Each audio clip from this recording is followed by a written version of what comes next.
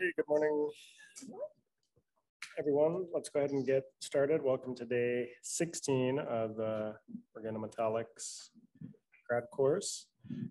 We'll start with a few administrative announcements. First is that the peer review for your Wikipedia article is due June 1st. So please keep that in mind as we head into the weekend here.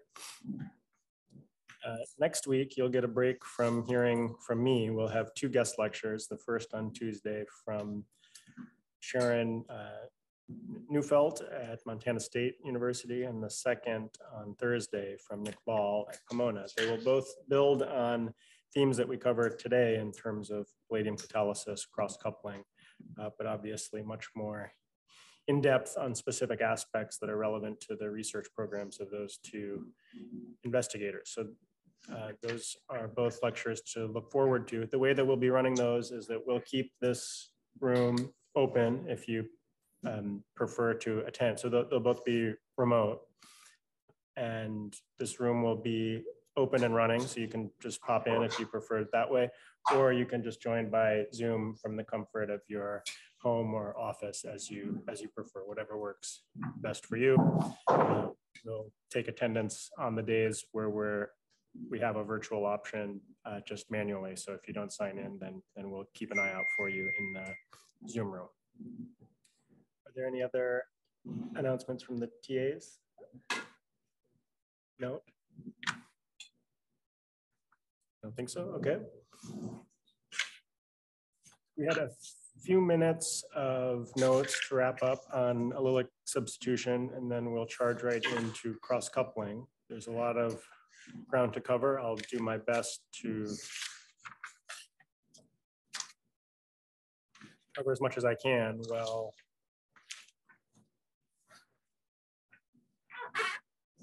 providing sufficient detail to have a nice discussion. And I'll try to, in my notes here, I've tried to, my screen share is paused. Let me get one here. There we go. The way I have this organized, I think going into this, a fair number of you will be at least somewhat familiar with cross-coupling reactions and the basic intercept. So I'll try to sprinkle in a fair amount of history and then modern examples. So even if you know cross-coupling inside and out, hopefully there's still something new for you to take home from today's lecture. Okay, but before jumping into cross-coupling, let's wrap up our discussion of allylic substitution. We ended up, bless you, class with a discussion of this problem where there was an observed easy isomerization event in the catalytic allylic substitution. And getting into the mechanistic details here, we proposed that this would take place via an eta-3, eta-1, eta-3 isomerization or haptotropic shift process, also referred to in the literature as the pi sigma pi rearrangement. So this is also important, not just in terms of alkene stereochemistry of the resultant products, but also in terms of the absolute stereochemistry of the resulting products in cases where there's the opportunity for absolute stereo control, either with the chiral ligand or coming in with a chiral scalemic starting material. So let's consider the details of that point that I just made. We already mentioned how in the terminal case, where we have terminal allylic alcohol derivatives or family members thereof, initial formation of an eta-3 pi-allyl takes place, but then this can exist in equilibrium with the eta-1 form.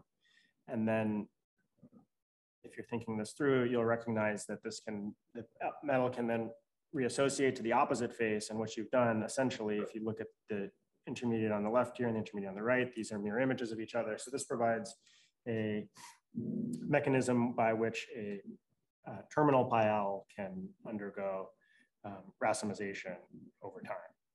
And you can take advantage of that in processes like dicat reactions, dynamic, kinetic, asymmetric transformations. And there are examples of that covered in the Hartwig textbook that we won't go into just in the interest of time. But you can imagine then that the relative rates of this isomerization and then subsequent trapping with nucleophiles will affect the overall stereochemical outcomes of the processes. The terminal case is quite relevant to what we just covered in terms of the EZ problem and problem of the day number 3. Internal case is arguably more interesting because here, when you make this haptotropic shift from A to 3 to A to 1, you don't ablate the stereochemical information. Now you transfer essentially from a chiral, if you're going in with an anti-enriched star material, you transfer into an anti-enriched intermediate, A to 1 intermediate, and stereochemistry is preserved during this haptotropic shift, provided that the Al intermediate is asymmetrically substituted or non-symmetrically substituted. Nevertheless, there are still processes by which these intermediates can undergo racemization. So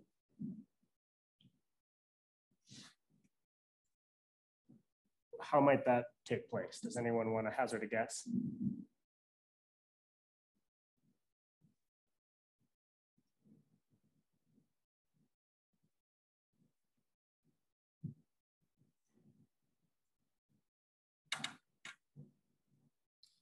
Well, in this case, let's say we can consider palladium, since we've considered palladium as throughout many examples so far. If you have another molecule in solution, you could have a bimetallic process by which one metal engages an already formed metal pi al and essentially inverts the stereochemistry. And when might this be problematic? You could imagine this would be problematic in cases where you have a lot of free palladium 0 sitting around in solution, or a lot of the pi al accumulating in solution. So in cases where trapping of the pi al is slow, then that gives the opportunity for a second metal to come in through this bimetallic process. So often in the context of preparative chemistry, this would be disadvantageous. So it's important to understand how you might inhibit this mechanism of racemization. So how might, if we had to throw out some ideas here, what would we think? Probably one of the R groups. Okay. That wasn't one of the 3 that I thought, but that's fine. So why would a directing group help you here? The directing group is going to this it's binding this alkene to the metal. Envision another molecule of the metal attacking this alkene. Okay, there'll be a greater energetic penalty because you'll lose the chelation upon substitution. Okay. Point. If you have the nucleophilic attack is slow, you can increase the concentration of nucleophile to kinetically favor trapping. Okay. Assuming that doesn't affect the other catalytic process. Okay. Lower the catalyst loading. Lower the catalyst loading. I like that.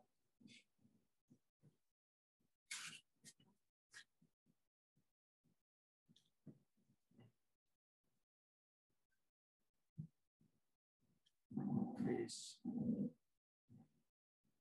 trapping rate. Any other thoughts here? You bulk up the ligands on palladium. Okay, I like this idea of tuning the ligand coordination sphere, and empirically it's been found that use of bidentate ligands is effective. Why is that? When you have a bidentate ligand, typically, let's think these are PP or PN type ligands. They're often Al ligands. So when you coordinate the pi-al, now you're going to have a cationic form of a pi-al, which is more electrophilic and trapped more effectively by the nucleophile, and thus suppresses the rate of this bimetallic process. This palladium isomerization mechanism has been studied in quite a bit of depth by several researchers, including notably Jan Beckvall, a former mentor of my own, who's at Stockholm University. So I direct you to this 1992 paper for more details if you're interested.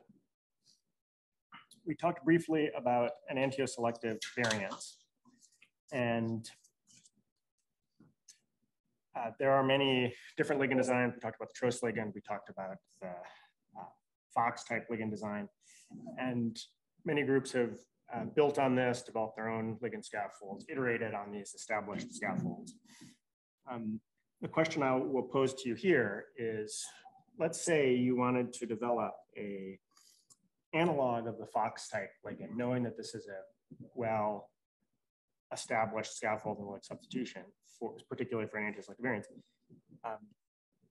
But you wanted to develop a version that would proceed with faster rate, building on the discussion that we just outlined. Thinking that that might not only improve rate, but also potentially improve EE by virtue of outcompeting isomerization process. So let's just, again, there's not necessarily a right or wrong answer here. So let's get some ideas down for how you would further tune Fox if you wanted to increase reaction rate. And for the purpose of this discussion, let's assume that the trapping step is what is rate determining.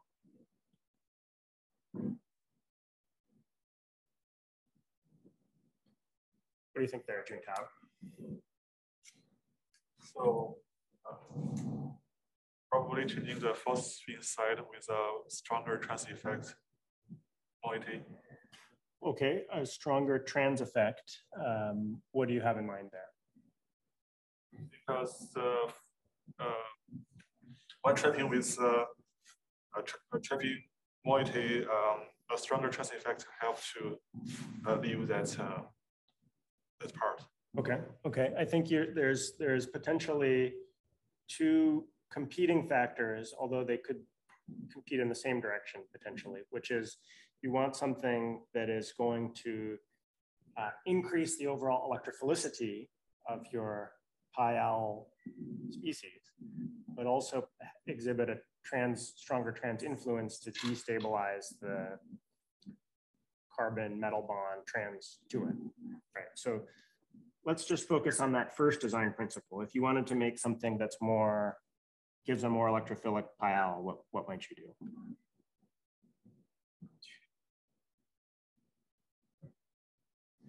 Let's go ahead and, for example, replace this phosphine with a more pi-accepting phosphite. And then if one wished, one could even, sorry, this is not a phosphite, this is a phosphite. One could even introduce chiral information along this new backbone in the form of phenol or other chiral diol derivatives. There are some other changes here. This is a somewhat subtle example because you'll appreciate that you're also changing the bite angle and the overall chelate size. But first approximation, you make something of stronger pi acceptor, and you're confident that trapping is the determinant limiting step, and that will accelerate your reaction rate. And that also could, because of the points you mentioned above, benefit you in terms of the EE. What other, just to get some other ideas on out here in the discussion, how else could you achieve a similar effect? Slap a nitro on the arene. Okay.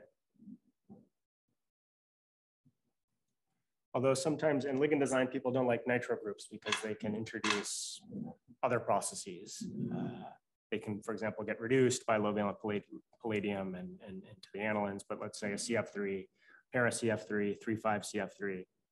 Good ideas. Anything else? Other thoughts?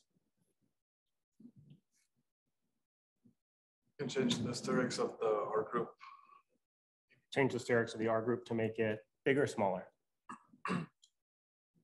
So I think you were saying that the trapping of the alkene is important, so maybe make it smaller. Make it smaller, okay. You can also, of course, substitute thought, and people have done this with substituents here. So we've talked about edits here, edits here. You could also, if you're adventurous, edit oxygen to some nitrogen with an electron withdrawing group to try to pull even more electrons. Many different tricks you could play here around this architecture. This brings us to the chemist of the day from last time, who has been involved in some important studies in this area of research. I'll make sure to get the spelling of her name correctly. Montserrat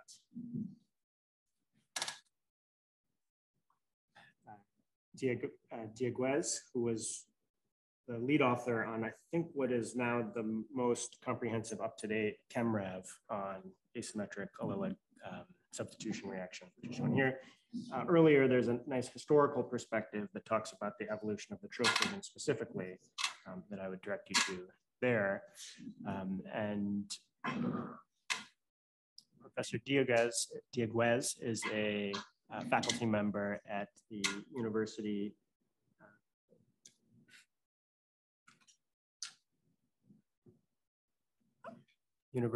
of Rovira and Virgil, which the Spanish spelling is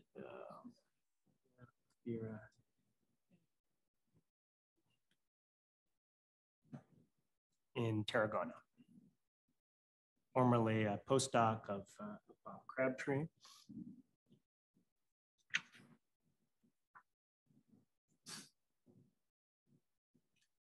Okay, good. So please, if you're interested in more details about enantioselective versions of these reactions, consult the handout and the corresponding chapter of the Harvard textbook. Okay, let's wrap up this discussion then by turning to problem of the day number 4 from last time. I'll pull that up here in case you don't have your worksheet from last time.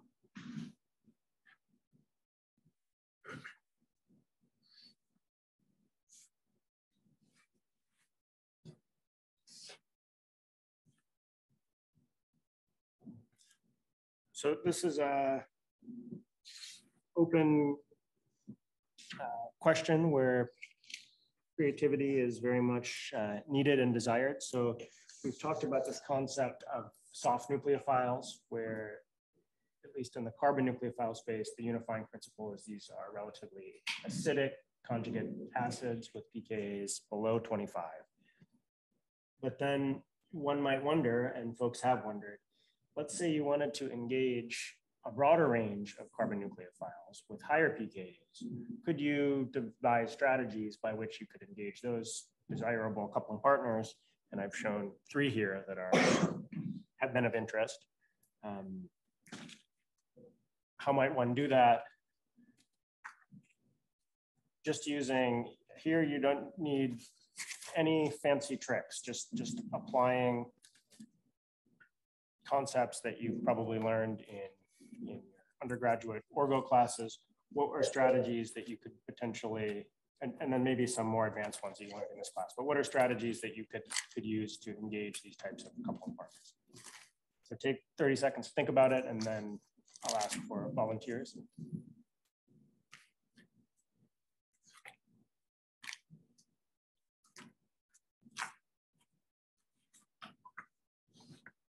So maybe as you're thinking, let's orient ourselves in terms of the pKa's involved here. So anyone want to chime in here? Lutadine, does anybody, or this is picoline. Picoline, anybody know the pK? Ballpark? 10. Well, the question is for pKa greater than 25. But you're right, if you add 10 to 35. 25, then you'll get in the ballpark. So that's pK 35. And then you know that the other two are going to be more acidic than, or you know, this one will be more acidic than picoline. So this is another 10 pKa units.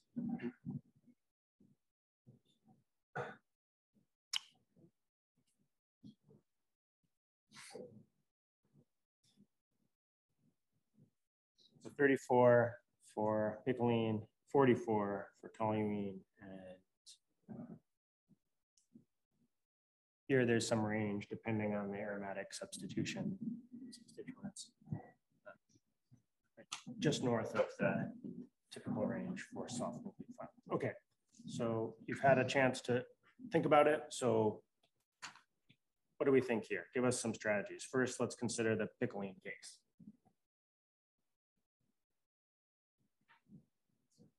What do we think, Dylan? Do we have to keep the same structure? We put like electron withdrawing groups elsewhere? But for the purpose of the question, let's say you have to keep the same structure. So maybe let me reframe the question. If you wanted to acidify the methyl group of picoline, how might you do it? Anything else on the ring? I don't know if I could maybe replace one of the H's with a halogen and then do like lithium halogen exchange. I don't know if that really solves the problem. That's it. Interesting thought. So do a like a radical halogenation and then halogen exchange to get to the nucleophile that you would need.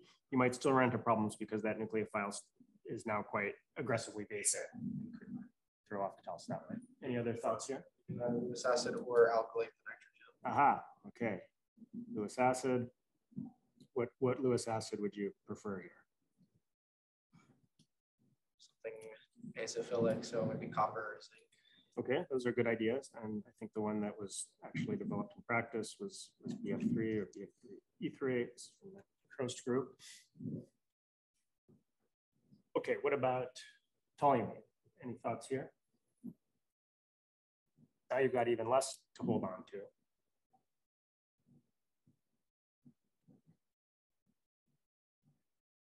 When do you look contemplative? What do you think?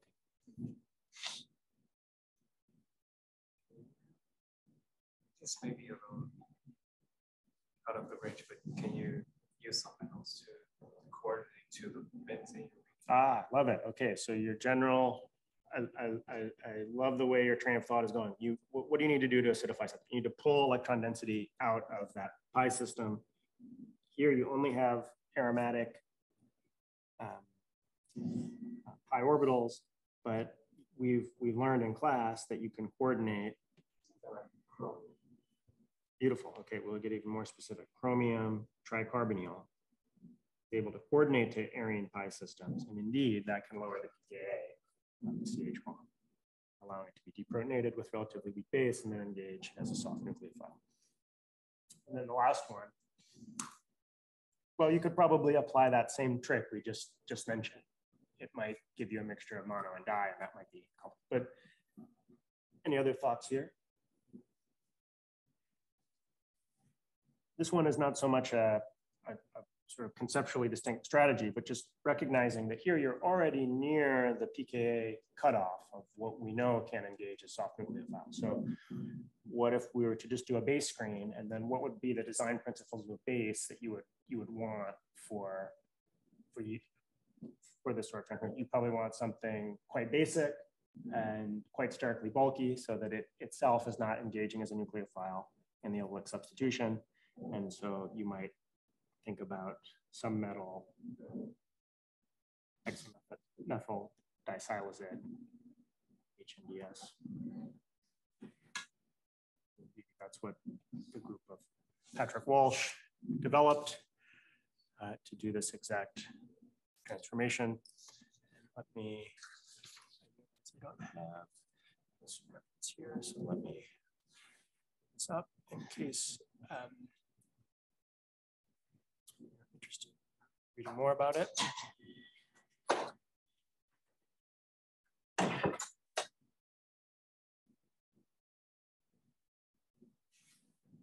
And this is a nice reference because in it, the Walsh group provides also a discussion of these previous precedents that I mentioned, and provides those references. So you can use this as the starting point if you want to read more about those strategies.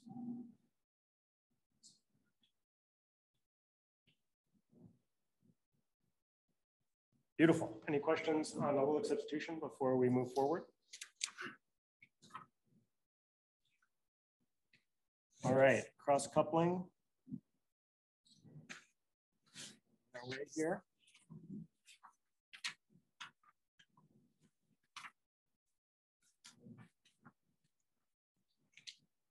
Okay, so there's a lot of content to cover here, but the guiding concepts I think are quite simple. And so I'll try to spend a few minutes discussing these guiding concepts, and then you'll see these principles manifest again and again and again through multiple examples. The key catalytic cycle is the one shown here.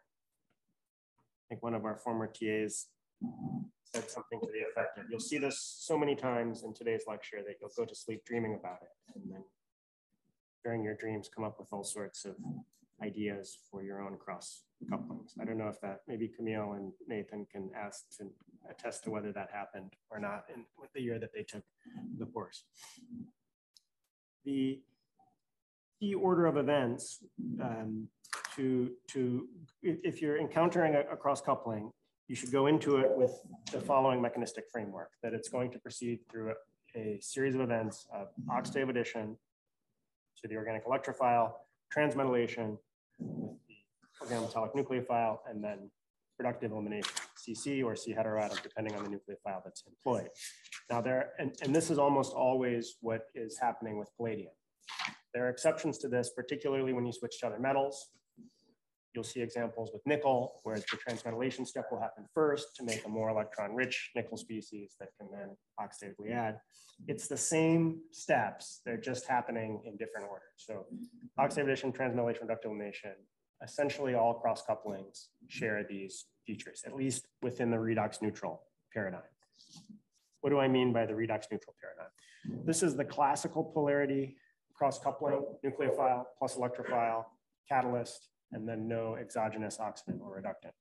There are variants on this, for example, where you couple two organometallic nucleophiles, or an organometallic nucleophile with a heteroatom nucleophile. So think here Chan-Lamb coupling, where you have an organoboron plus a phreonine, and then you need a terminal oxidant to close the catalytic cycle.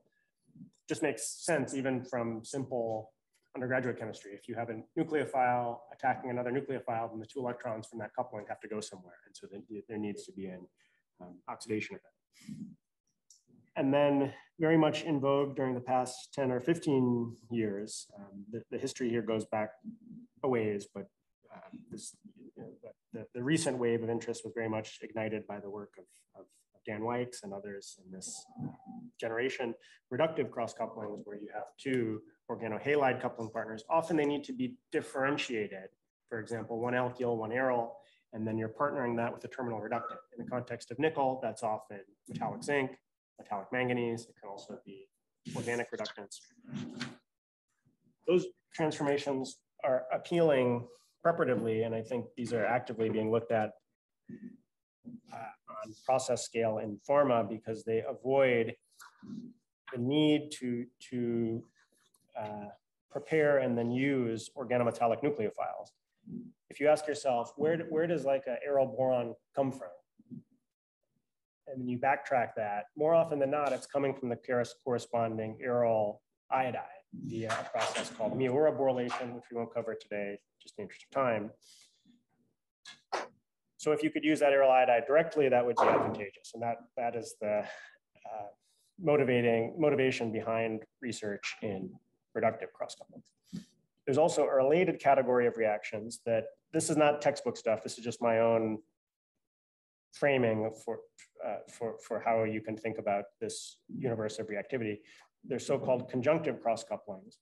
And this includes reactions that my group has worked on, where you're taking the classical reaction partners from a cross-coupling, but there's some third reaction component. It could be CO, it could be SO2, it could be alkene, it could be alkyne. And that cross-coupling reaction is taking place across that so-called conjunctive coupling partner. So a multi-component cross-coupling or conjunctive cross-coupling. Why is that nomenclature, from my perspective, helpful? Because it allows you to orient yourself mechanistically. You see aryl boron, you see aryl iodide, and you see CO, and you think, okay, these are normal coupling partners for a cross-coupling. Let's try to think from that perspective in terms of catalytic cycle. So you're going to have oxidative addition, and then the difference will just be a migratory insertion into the CO followed by transmetallation or reptylation. The history looking back here is interesting because most of the initial work was done with nickel, and then nickel ran out of steam to some extent and was largely surpassed by palladium. Why was palladium attractive despite costing much more? It's because it's much more predictable. It does predictable two electron chemistry. Many of the intermediates are soluble and can be studied. You can walk palladium couplings through every step of the catalytic cycle. And there are very robust ligands to support extreme turnover numbers with palladium. But now we will, of course, all appreciate in this department that there's a renewed interest going back at least 15, maybe 20 years in nickel, iron, copper couplings, first row metal couplings, because these avoid dealing with the high price of palladium.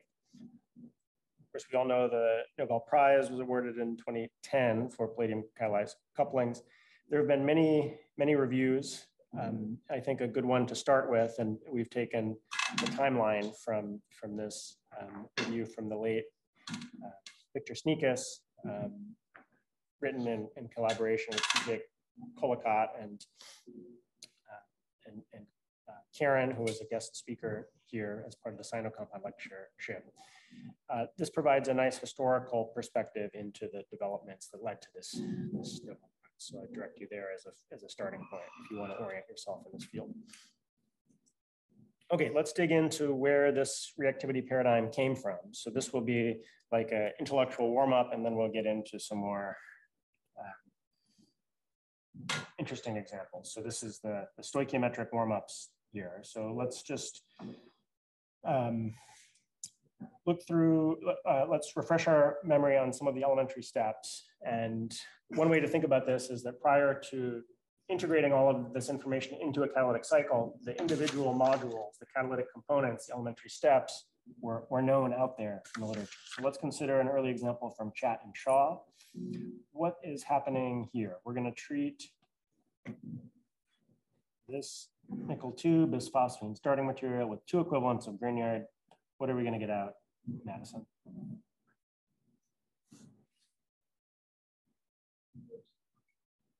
Transmetallation, okay.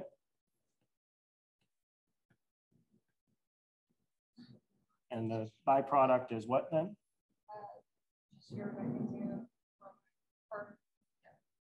Magnesium, X, bromide, and the driving force for thermodynamic driving force for this transmetallation. Thinking. Beautiful.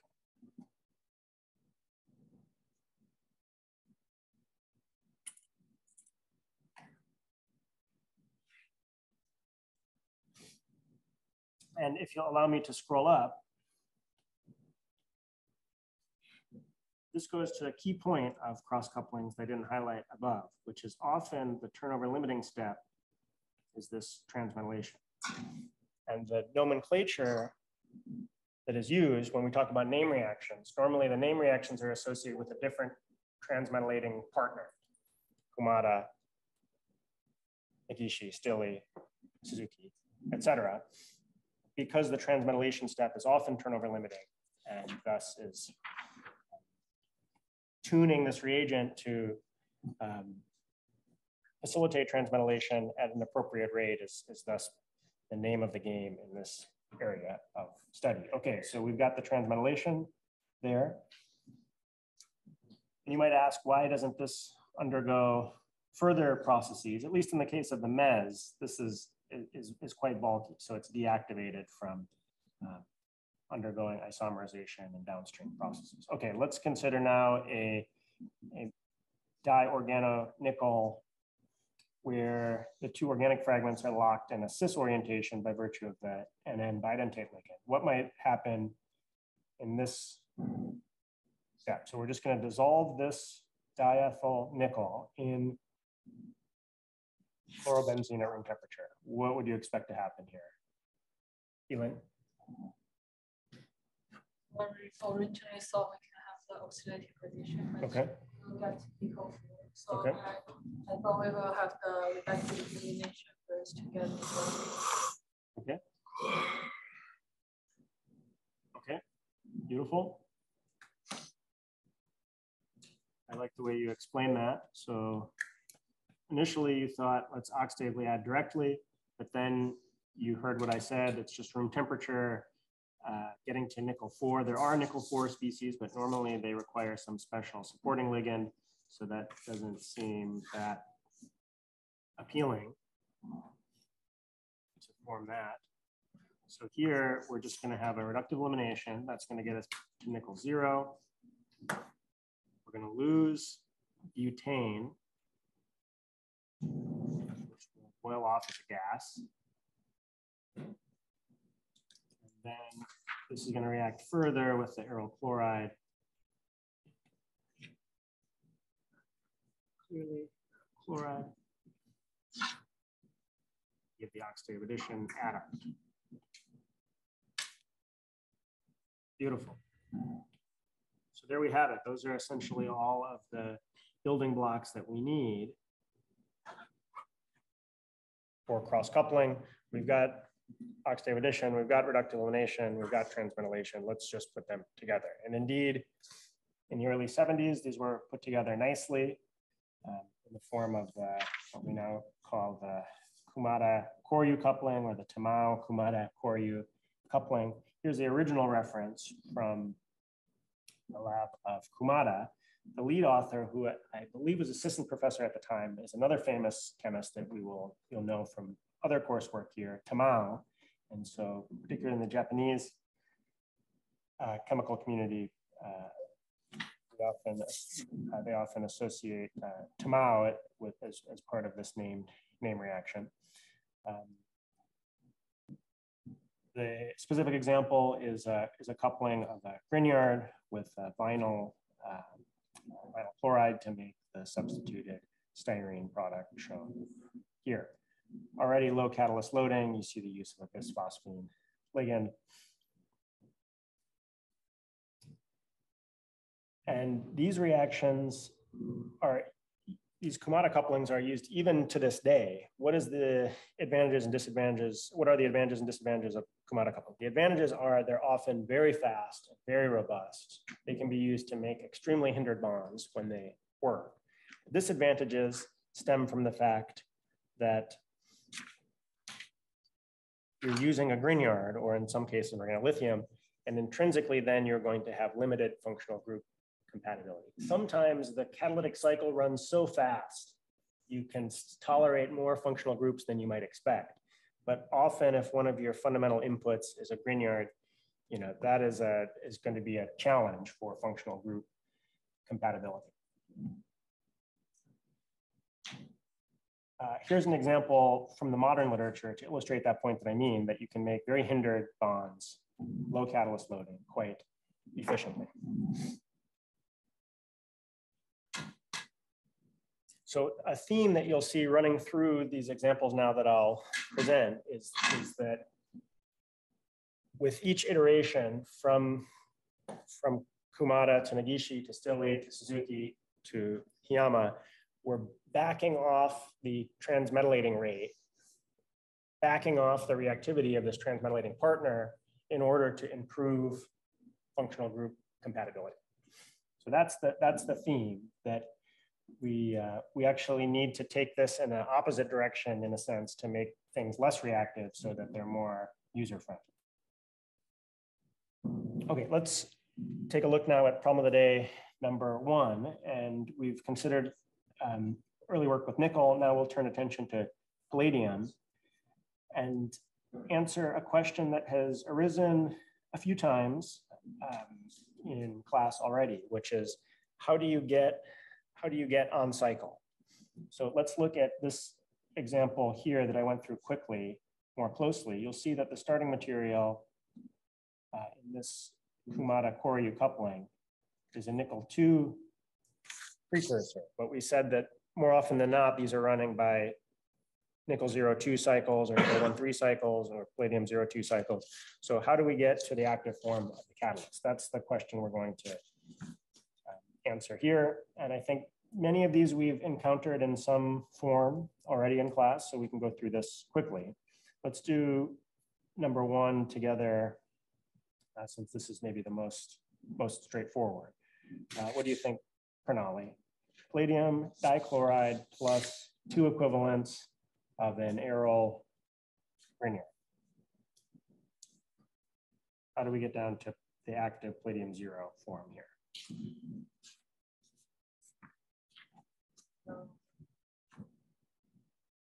Well, I guess I'm not really sure, because if palladium does any kind of like transmetallation in it, like you wouldn't get to 0. So I'm not sure. Okay, so let's. I think your thinking is exactly in the right direction here. You said transmetallation, so we're going to swap out 1 chloride for an aryl group. Then we're going to swap out the 2nd chloride for an aryl group. We're going to generate as byproducts here magnesium salts. That's our thermodynamic driving force. And then what's going to happen next? You've got a diaryl palladium. Beautiful. Elimination, palladium 0 plus the corresponding biphenyl adduct. Now we're on cycle and we're ready to go. Okay, let's consider the next case. And for this one, I guess we'll pick anybody but Shenghua, since he's been working on related work here. What do you think?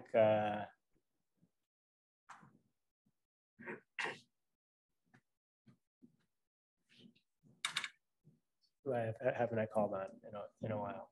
What do you think, Annabelle? We got palladium 2, bisphosphine, dichloride, and plus sodium acetate. We need to get down to palladium 0.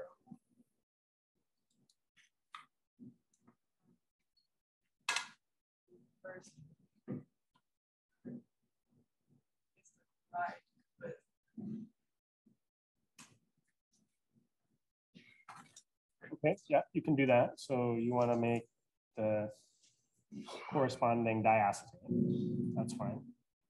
Then what's going to happen next?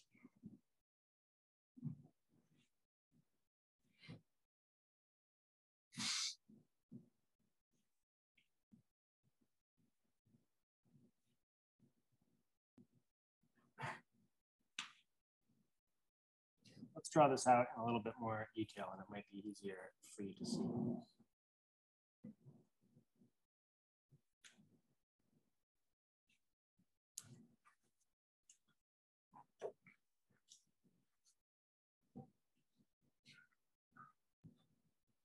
Okay, what do we think might happen now?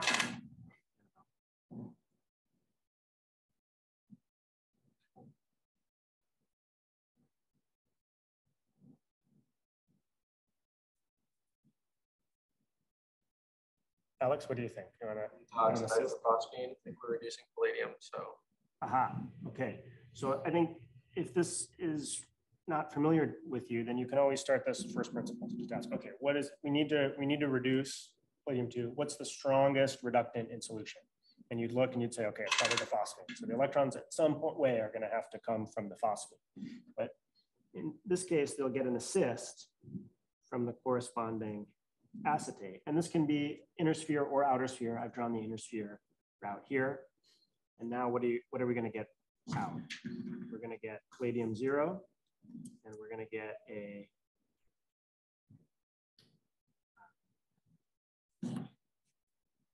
phosphonium adduct.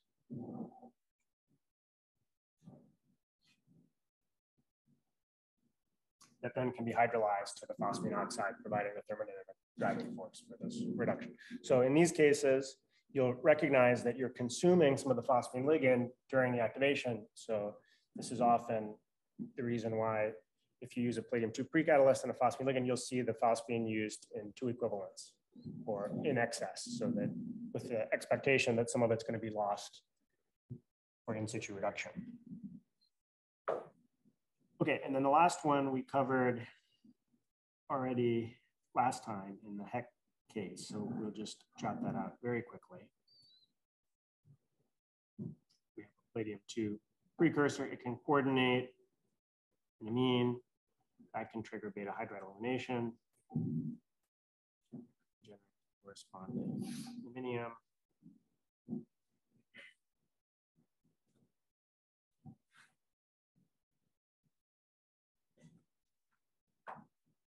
And then the palladium hydride with base.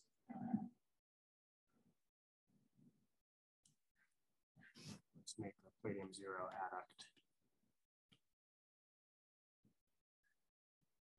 HB. Good. Any questions on that? These are not the only way you can activate your catalyst from the +2 oxidation state to the 0 oxidation state, but these are probably the 3 most common pathways.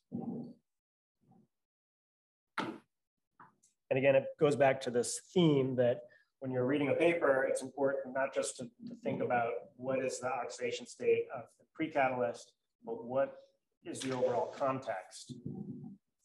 What is most likely to be the active oxidation state of the catalyst? Yes. I've heard it said that for the second mode of activation, you always need a little bit of water. Is that true, or can you just have that phosphonium kind of hanging around in solution? I think this is a topic that is still actively being investigated. I think that depends on numerous factors. I'll give you a quite extreme case. There's a recent Organometallics paper from TJ Collicott, where they can actually, with one particular trialkyl phosphine ligand, they can even have chloride. They can make the chlorophosphonium adduct that does not need to be hydrolyzed. They can re-isolate even the chlorophosphonium to confirm that they're making it. And that's enough thermodynamic driving force. You don't need to get all the way down to the phosphine oxide. I think often you do, because often you do have water around, but that's not strictly necessary. Yeah. Okay, moving forward, Negishi coupling. So now we're, as I said, decreasing our transmetallating power, but getting functional group tolerance, going from organo magnesium to organo zinc. And another factor that motivated interest in palladium is the synthetic context in which reactions of this type were being applied back in the 70s. And that was in the synthesis of conjugated polyenes. It turns out, for reasons that inherently aren't obvious, but I think if you think about it, you can rationalize why this is. It turns out that alkenyl nickel species are more readily isomerized. They undergo easy isomerization more quickly than the corresponding alkenyl palladium adducts. So given that people were applying these predominantly to make polyenes, that's not a good feature if you're isomerizing. So people shifted attention to palladium chemistry. So there's a really intimate connection between synthetic target selection and this shift to palladium in the early 70s. So how do these isomerizations happen? That's worth just commenting a little bit more on. So if we consider the corresponding alkenyl metal species that's formed after oxidative addition, let's say in the case of nickel, then these can undergo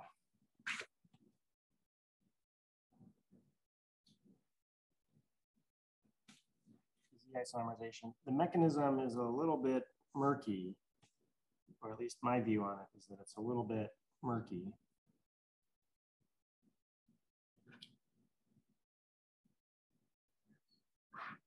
what's often invoked is a so-called eta-2 alkenyl metal intermediate. What does that mean? Well, one way to draw it is just that pi system, you have a sigma bonding interaction and a bonding interaction from the pi system. It's called eta-2 alkenyl metal intermediate. And how to visualize that, I'll leave that to you to think about. If you don't like that explanation, you can also push electrons in a different way. You could push electrons off of the metal to make a carbenoid intermediate, and then that would essentially weaken that CsP2 bond so that you could rotate around it. But in any case, this isomerization process is important to understand in the context of alkenyl couplings, and why folks were interested in shifting to palladium. So palladium does not suffer from this as dramatically as does nickel. So attention was focused on palladium. Negishi was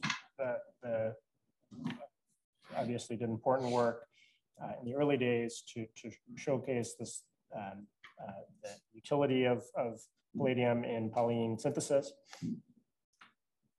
using less electropositive metal-based organometallic coupling partners. So let's consider this first example from his group, again geared toward polyene synthesis, coupling this alkenyl aluminum reagent. And how do we make this? Thinking back to our main group lecture. Alkyne and dipole. Okay. Corresponding, thank you, Shanghua, alkyne plus dibol. And he finds that coupling with the corresponding iodoalkene with palladium chemistry proceeds in relatively good yield and high stereo specificity. But again, here's the problem. You have only slightly backed off your transmetallating partner in the aggressiveness of your nucleophile, so you have very little functional group tolerance, not making it a good choice for natural product synthesis. Here's a key observation as described later in a retrospective in this accounts of chemical research. Now in the context of an aryl alkenyl coupling, we ran this experiment where this aluminum coupling does not proceed at all, even after 1 week.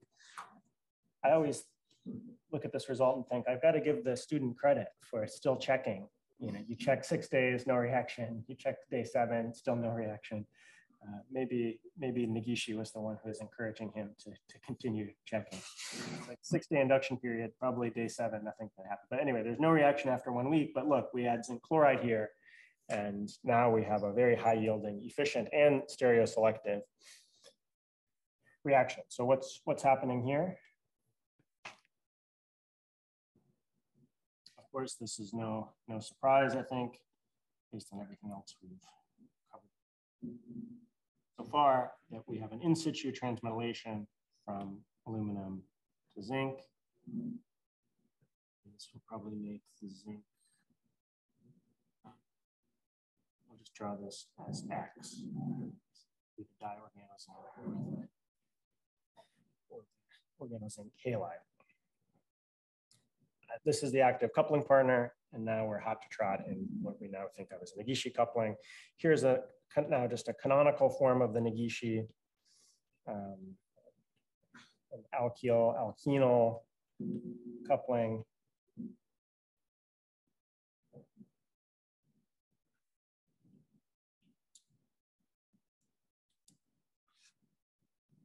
Not too much to say about this. I think this should be pretty straightforward. But you see, the point I want to make here is you see the evolution of this serendipitous result into now a full-fledged, powerful CC bond forming method. The utility of Negishi couplings goes hand in hand, of course, with how to make the corresponding organozinc halide coupling partners or diorganozincs. And now generally, if you had to compare organozinc halide and diorganozinc, you would say that the diorganozincs are more reactive and I think this makes sense if you think about the electronegativities of the ligands on zinc involved. When you have a halide, that's more electron withdrawing, and that's weakening the delta minus or low, contracting the HOMO lobe on the carbogenic fragment. Whereas when you have two carbogenic fragments, they're both highly electronegative and have high HOMO coefficients. Yes. When we use dialkylates, Yes. how many of the alkyls are taking part? It's a good question. I think it depends on the context. So when you need that extra boost in reactivity, then the first and not the second will transfer. If the reaction is accepting of both diorganozinc and organozinc halide, then both will transmetallate. You'll get two equivalents per couple. It's context dependent. Okay, so how do we make these? Let's just think back to our main group lecture. So give me some syntheses of the corresponding organozinc halides. We just saw one, so I'll draw this one. Organometallic, so this could be a Grignard, it could be organolithium.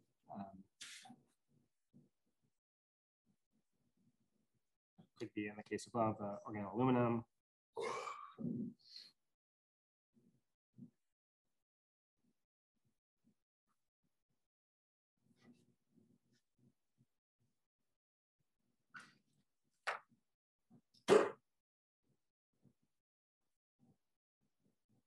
Okay, give me another synthesis here.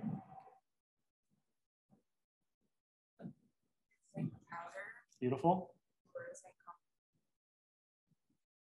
So, and the corresponding coupling partner will be the organohalide. Then, thank you. Was that Christine? Thanks, Christine. So now zinc metal or zinc copper couple. If you have done this chemistry yourself, you'll know that. I can draw this as generic. X, you'll know that you typically need activated zinc here, because this initiation is overall reaction is heterogeneous. Initiation is sensitive to the quality of the surface, zinc surface. And what about diorganozincs?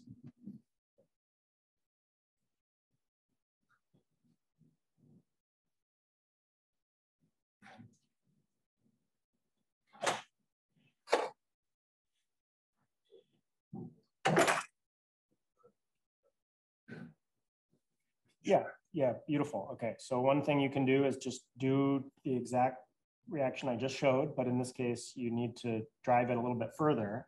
And you can do that if it's a Grignard via the Schlenk equilibrium. So you want to crash out the corresponding magnesium salts, for example, with dioxane, with crown ethers, with ether can also work for this purpose. And there's a really nice example from the group of Charette here in this Jack's paper showing a very preparatively useful method here. The zinc dihalide is not always the optimal solution in this case. I think in the Charette paper, they use zinc methoxide, actually. Good, what else?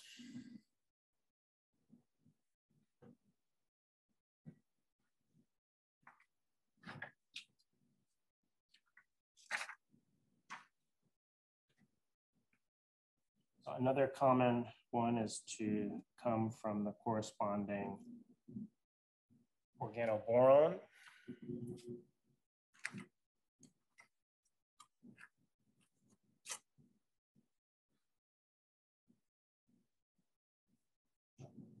So you take an diorganozinc that you already have a decent amount of, and the canonical one is diethyl zinc. That's what I think everybody has in their lab.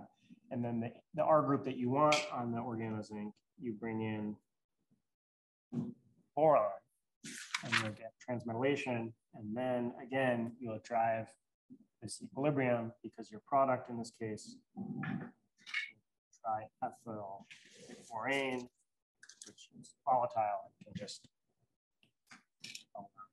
solution. Please note that the stoichiometry here is not balanced, but just in the interest of time, I'll do it in shorthand. And then the other version is kind of a hybrid of these two approaches. Oops. Where we just transmetallate from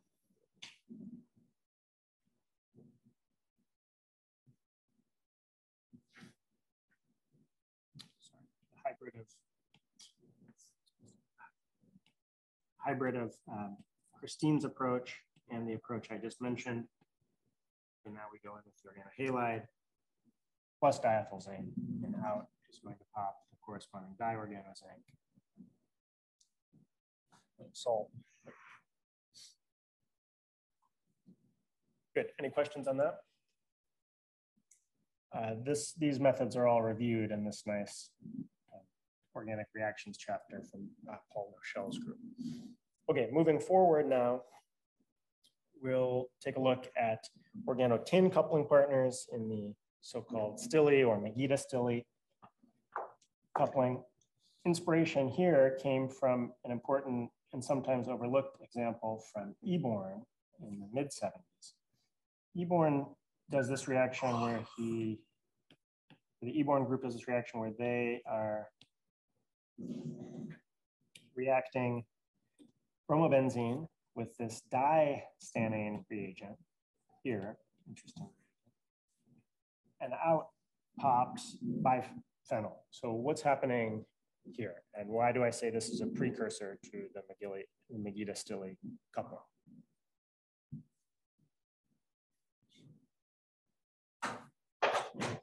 What do we think, Oscar?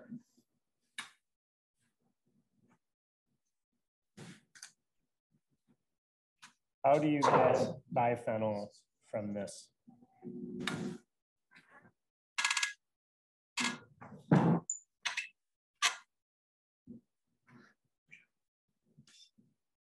We're coming in with palladium 0, and we've got bromobenzene. So a good starting point is probably just to go ahead and do that oxidative addition.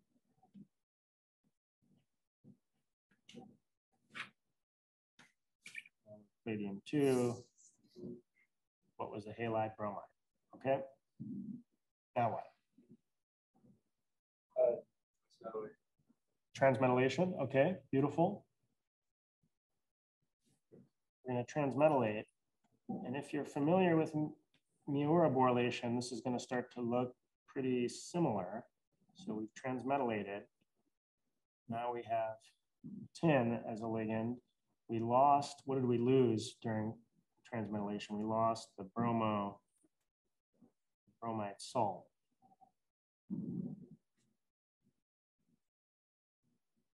And then now what?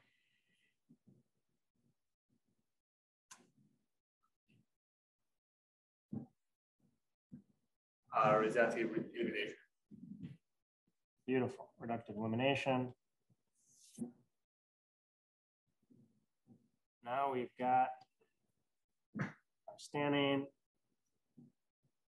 1 aryl group, 3 butyl groups. The aryl is going to be preferentially transmetallated, and now we're set up for our Stille coupling. So it's a Stille in disguise. It's a Stille where we generate our nucleophile in situ.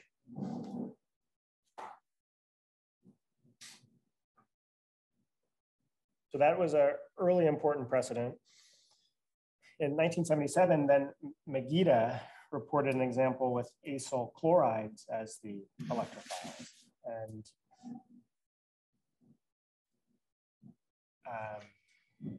organostannanes as nucleophile, catalytic palladium. I think this chemistry, it was at the time and maybe in the years since, that it was more debatable because it's an acyl chloride specifically, what's happening mechanistically and whether that connects directly to the rest of the cross-coupling canon. But in any case, this initial manifestation was with the acyl chloride, and then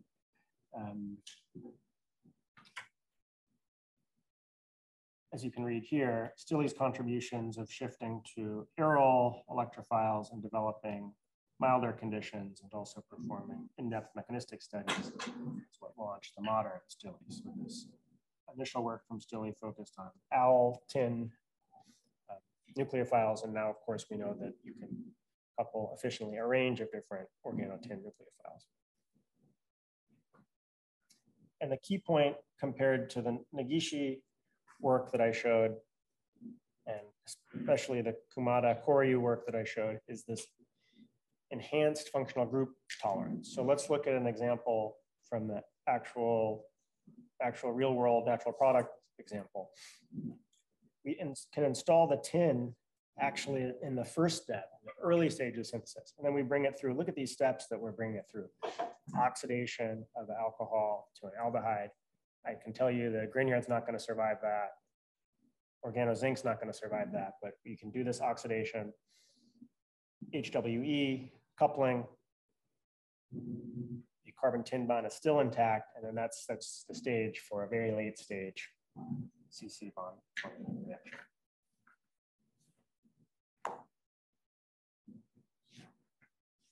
The only disadvantage really with the Stille coupling has to do with the toxicity of the tin reagents and tin byproducts that are generated. People who really work in this area will have their own views on how toxic these reagents are, but at least the perception is that they're not pleasant to work with. They're not safe to work with as compared to organoboron coupling partners, especially on large scale. Transmetallation between carbon tin bond and palladium is slow. So you need to actively combat this slow transmetallation. There are strategies to do this. One is to change the ligands on tin. We'll see an example of that. And the other is to use a promoter that can lower the barrier to a disfavored transmetallation by providing a new intermediate that can be generated. So with copper, for example, you can go from organotin to organocopper to organopalladium. So it provides you a low energy pathway to get onto the palladium center. Let's look at an example of this ligand modification using this unusual, at first glance, what looks unusual ligand environment around tin. This is called a carbostanotrain, first developed by the lab of Ed Vides, and then in more recent manifestations pursued by the lab of Mark Biscoe to great effect. So how would we expect the rate of this carbostanotrain in terms of transmetallation specifically, but more broadly in terms of this cross-coupling where we expect transmetallation to potentially be turnover limiting compared to, let's say, tributyl tin methyl? Faster or slower? I gave a long preamble, so you probably can predict faster, okay? Why, Wenji? Because the nitrogen lone pair is to make electron density to sigma star. Okay, so we have an especially weak, so I'm going to draw this in an exaggerated way. Wenji, I couldn't have said it better myself, Wenji. N to sigma star donation, weakening of the corresponding tin methyl bond, and this is then primed for facile transmetallation. And this feature can be taken advantage of in the context of enantiospecific couplings. And this has been really nicely developed, as I said, by the lab of Mark Biscoe. Maybe a quick point to consider is how one might make these carbostanotrain coupling partners.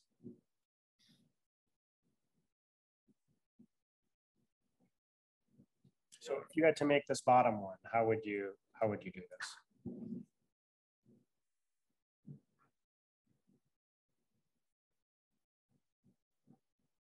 Hydride into the corresponding allostanate. Ah, okay. I like that idea.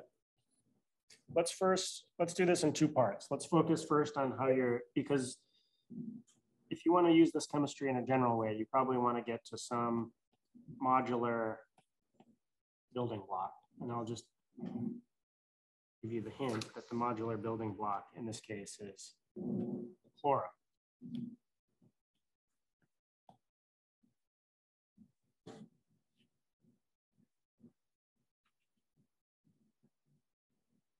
The chloro, it turns out, if you reduce it, then it becomes actually nucleophilic at tin. So then you can just react it with your corresponding mesylate. And there you go. There are also other things you could consider here. You could consider an antioselective hydrostanylation from the corresponding tin hydride. It's not the only way that would be reasonable to draw on paper, but this is one.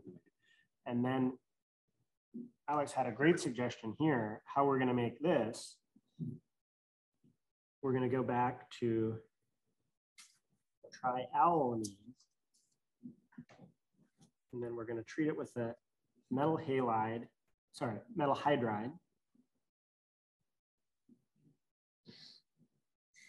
I think you said nickel, but I think the one that works best in this case is Schwartz reagent, zirconium hydride, and then transmetallation to get to this product.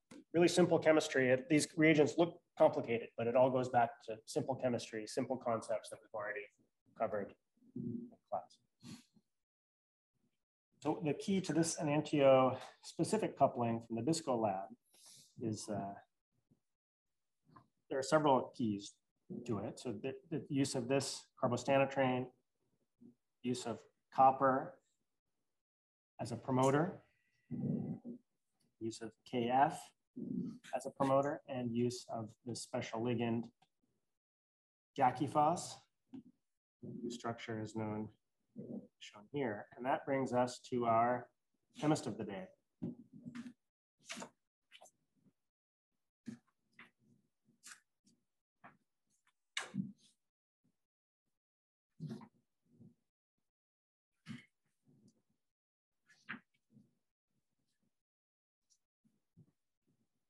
Sorry, I just want to make sure I get the spelling of their last name correct.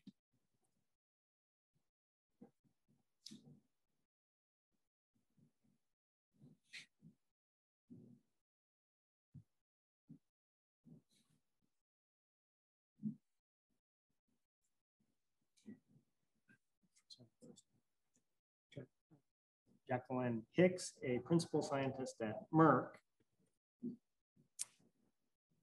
who developed this ligand during her postdoc, as you can imagine, with Steve Buchwald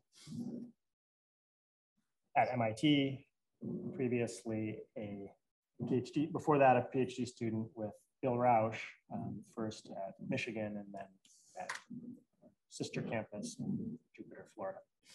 The key feature of Jackiphos is that it bears the classical biaryl phosphine backbone of the other Buchwald ligands that has these electron withdrawing aryl groups. It was actually developed for a different context, for a challenging CN coupling with very electron poor nitrogen nucleophiles, specifically secondary amides, but has found use across a broad suite of reactions. So we talked about this role of copper in providing an intermediate, new Cooper intermediate for transmethylation. What other benefits might copper have as an additive in couplings?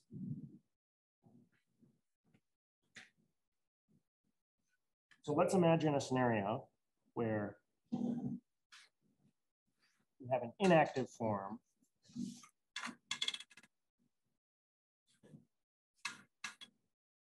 of our palladium catalyst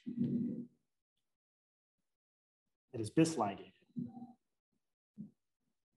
Copper is able to sneak in and pick up one of the phosphine ligands to populate the active form, monoligated form.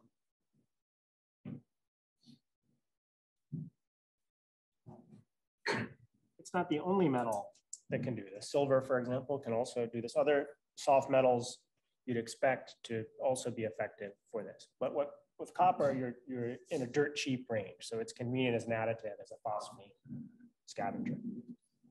So when you see cross-couplings and you see copper as what looks like a random additive, you can actually think through specifically what beneficial roles it might be. And then why potassium fluoride here? Thoughts on that? We'll see this in the context of our discussion of the Hiyama coupling. Scavenging the tin, right?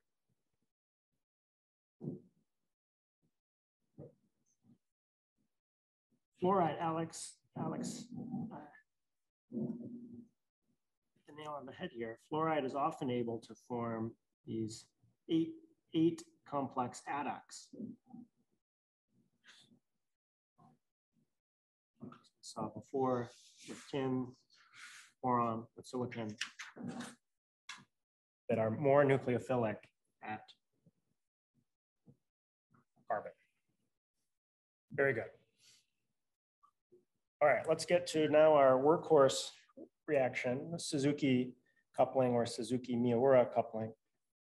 As a curiosity, how many people in the audience have run a Suzuki coupling reaction in their life?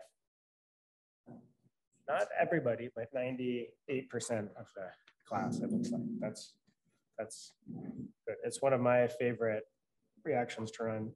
Sonogashira is probably my favorite organometallic reaction to run because it always gives 100% yield, beautiful reaction, but this is Suzuki-Miura is right up there. So what's going on here? Let's look at this early example, the first report from TL, late 1970s. Again, the theme of polyene synthesis comes up, and here's an example where Suzuki and, oh, this got messed up. Port of, no, this is, sorry, it's not.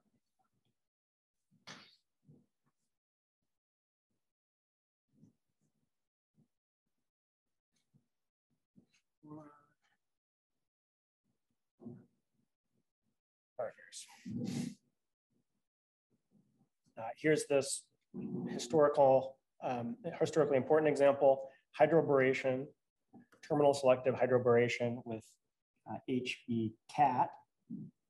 The catechol here is in subsequent work has not been a very popular protecting group or ligand on boron because these adducts are not super stable. But they do transmetallate efficiently, and so that's what happens here. A key difference compared to the examples we covered before is now you have this necessity for base, often but not always, oxygen or oxy type bases or fluoride as the base. And why is that? It goes back to that example that we just saw. We're reacting through the corresponding 8 complex. Let's draw this out so it's crystal clear.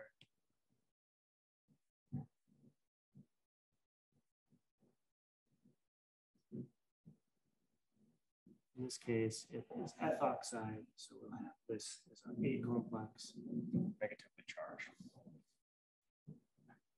And if we think back to our transmethylation notes, we'll remember that there's an important interaction that often happens between the lone pair of oxygen here and palladium in facilitating that transmethylation.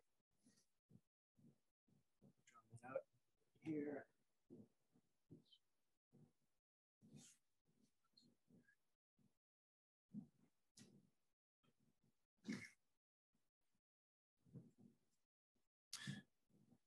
There are many boron coupling partners to choose from. The state of play, at least about 10 years ago, and it's still fairly up to date, I think, was summarized in this ChemRev from the group of Guy Lloyd Jones. How do you know which to choose? Well, it depends on your goals to some extent.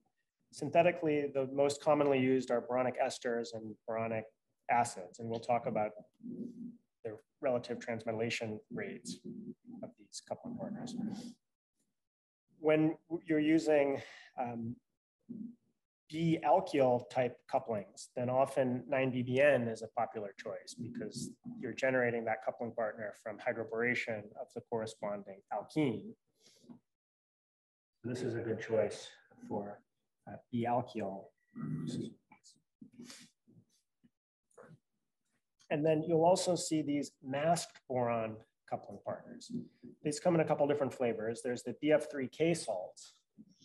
These are often used, these are sometimes called Molander salts or Molander-Vidase salts, first studied in the lab of Ed Vidase and then developed in the context of cross-couplings elegantly by Gary Molander's group. These are useful in cases where the corresponding boronic acid or the ester is unstable. So think here like 2-pyridol boronic acid. That is not stable, undergoes rapid proto deporylation. The corresponding BF3K salt is quite unstable. What happens in solution is that the carbon, the boron fluorine bonds are slowly hydrolyzed to generate a reactive form that can transmetallate in situ. So it's good when the corresponding boronic acid is unstable. It's also good when you need a attenuated transmetallation rate, a slow release sort of reagent. On the other, on the most extreme in terms of stability are the two groups shown here, DAN and MIDA. These you can really think of as boron protecting groups. These are analogous to silyl protecting groups for alcohols. They really shut down the transmetallation rate.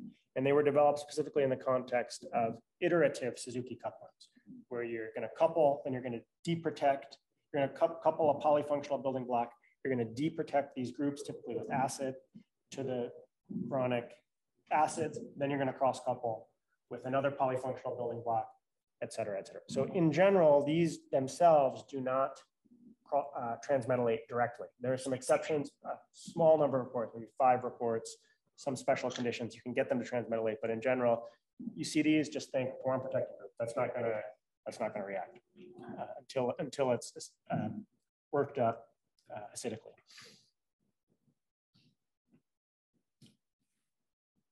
Okay, let's consider now problem of the day number 2. I've drawn up that the key aspects of that problem for you. This comes from the lab of Scott Denmark. This question asks you to predict the relative rates of transmetallation of this set of organoboron coupling partners. Boronic acid on the right, and then 3 boronic esters of different chelate size and different steric and electronic profiles. So take 30 seconds and think how you would expect those relative rates to go. And this is not intrinsically obvious. So if you're tempted to throw your hands up, then you're probably not alone. But do your best, and then I'll say as a disclaimer, it's quite complicated, and then we'll just unpack this and have a nice discussion around this together.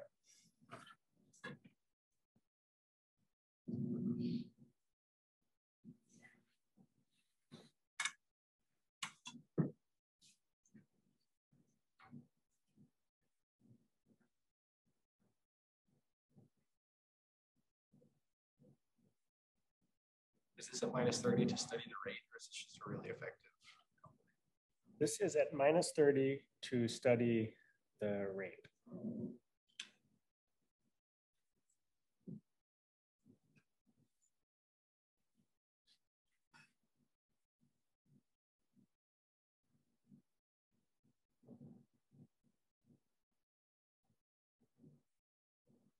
All right, give us some thoughts here, Jenny. What do you think?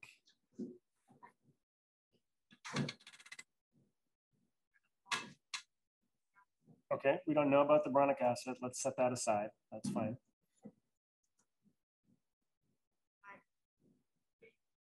Yeah, that one. This one you like is the fastest, is that right? Okay.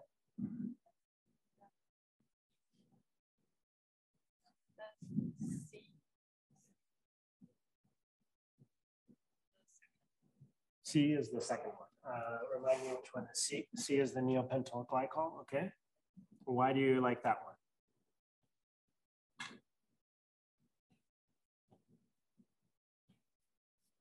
you're liking these two because they're unencumbered, sterically unencumbered around the oxygen. Is that fair to say? Okay. And then you're gonna, within this series, rank the B pin. So we call these, the one on the right is ethylene glycols, so sometimes it's called EG. This one is sometimes called NEP or NEOP.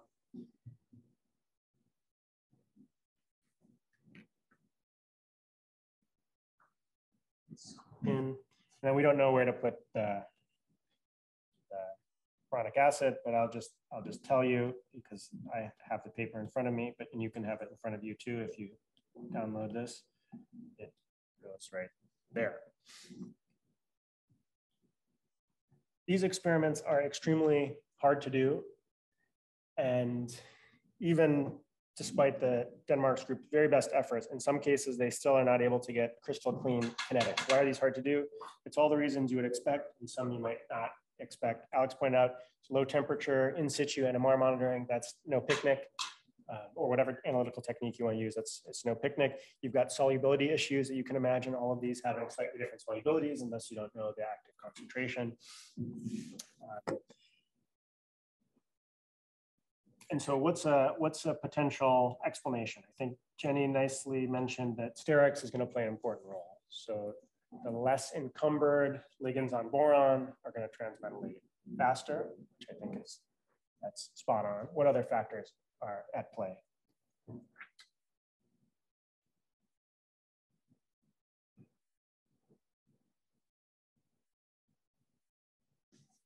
Another factor is how likely the boron can form this key adduct with how likely the boron is to rehybridize, which is dependent on both the chelate size and the level of donation of the oxygen ligands. And then the corresponding, how much delta minus character you build up, again, as a function of these. It's complicated. I think if you try to think through these factors, you'll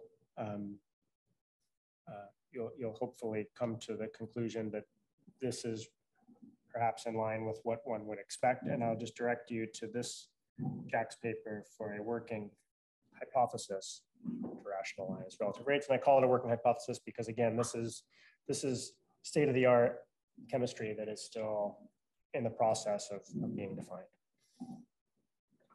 Okay, we are getting low on time, which is fine. But let me just cover the last bits of these CC bond forming notes, and then we'll be well set up for Sharon's lecture on Tuesday.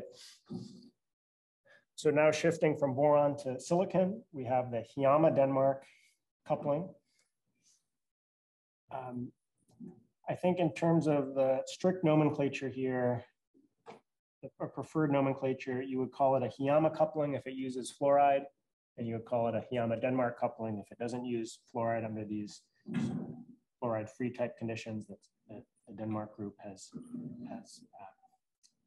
developed. Compared to the other couplings we've covered, it's somewhat underutilized, and that's in part because at the time that it was discovered, the Suzuki coupling was already so entrenched and well established that there wasn't a strong motivator to look into organosilicons. If in an opposite world where this had been discovered first, then they would probably have built developed the ligands and develop all of these libraries of silanolate reagents, and we'd be using these types of couplings today. But at the time that it discovered, it was there was already really good sort of infrastructure in the community built to do Suzuki couplings,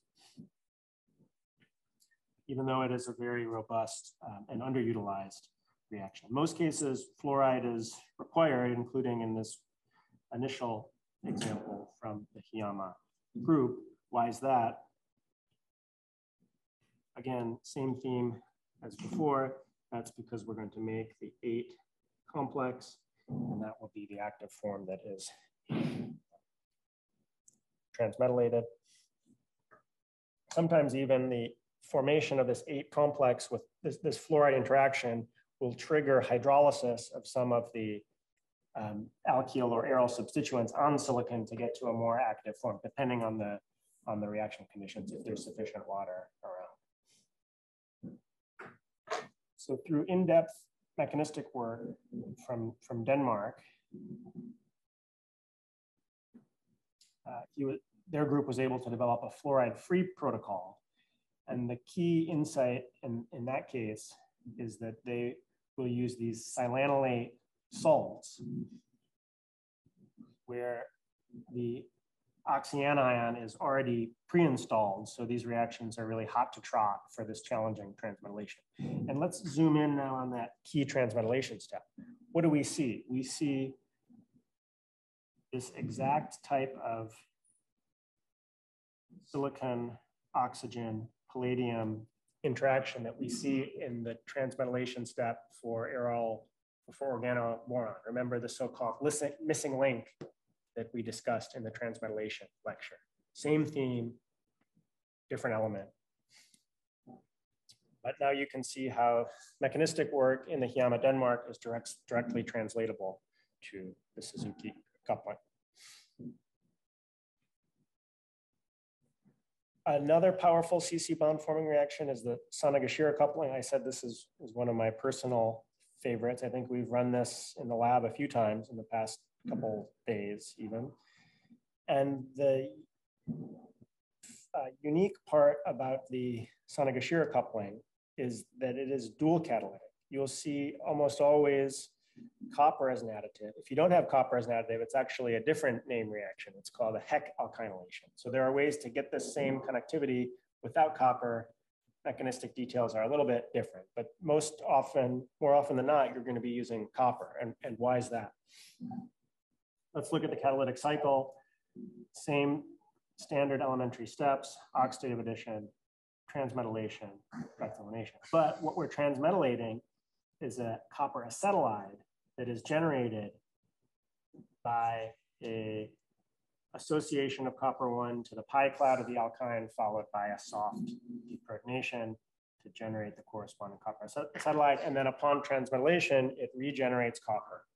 A very early and important example of dual metal catalysis. And then this will be the last chemistry I'll cover very briefly. Related CC bond forming technology discovered nearly simultaneously by the labs of Buchwald and Hartwig, and that's a common theme in the past 2 decades or so, 3 decades, is alpha arylation. Here, the transmetallating partner is a metal enolate that can be generated in situ from the corresponding carbonyl compound and a sufficiently strong base. So think here, sodium enolate, lithium enolate, potassium enolate, et cetera. And you can also alternatively use preformed silicon silyl-enol ethers or the like. So what happens here? We generate a sodium enolate. Now, that sodium enolate in situ is going to be captured by the oxidative addition adduct, transmetallation, and then CC reductilination. And this is a especially powerful technology for forming alpha aryl quaternary centers, carbonyl quaternary centers as shown here, and can even be done enantioselectively, in this case using BINAP. Same theme, different types of products. And in this case, we're forming SP3, SP2 linkages. Okay, we'll leave things there. Thanks for bearing with me for a few extra minutes. I'll stay after if there are any questions. If not, have a great weekend.